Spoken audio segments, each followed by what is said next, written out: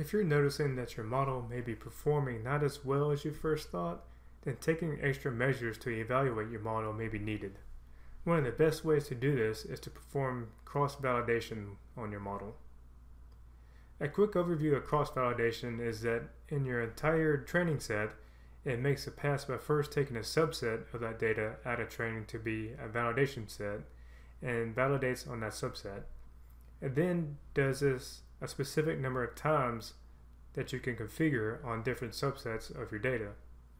Each pass will produce a metric based on the type of algorithm, and the way to measure cross-validation is to take the average of this metric, and if it is close to the original performance metric, then your model will perform well under new data. If it isn't close, then you risk having a model that has overfit to your training data. With that basic introduction to cross-validation, let's see how to do it in ML.NET. I'm in a .NET Core 2 console project in Visual Studio, and I already have a pipeline that we've done in a previous video. In order to do cross-validation, we need to first create an instance of the cross-validator class. We can pass in some properties, and in fact, currently we need to pass in the kind property. This is the type of micro-utils trainer kinds, and since the pipeline is using a regression algorithm, we need to set it to signature regressor trainer.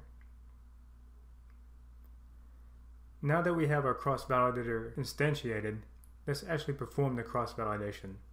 To do this, we need to use the instance we created and call the cross-validate method on it. This method is generic and similar to the train method from the previous video. We should add our input class salary data and our output class salary prediction. As a parameter, we will just pass in the pipeline that we created above. Now let's go ahead and run this and see what we get. What it's doing here is that it's performing a train and evaluate on the data for the default number of folds, which is 2. It then captures the metrics for each run, so let's put those to use next. But we can also specify the number of folds the cross-validator can use. To do this, just fill in the numFolds property of the cross-validator class. I'll set this one to 5. In order to print out the results, we can use the Regression Metrics collection to get a list of all the regression metric objects that it took for each fold. We can then print out each of these with the forEach extension method. That's a bit useful, but what we really want to know is how the average cross-validation scores compare to what we got when we ran the evaluate method.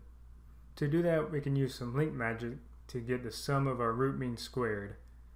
Then we can print out the sum divided by the count of the regression metrics collection, and then we can print it out to the console.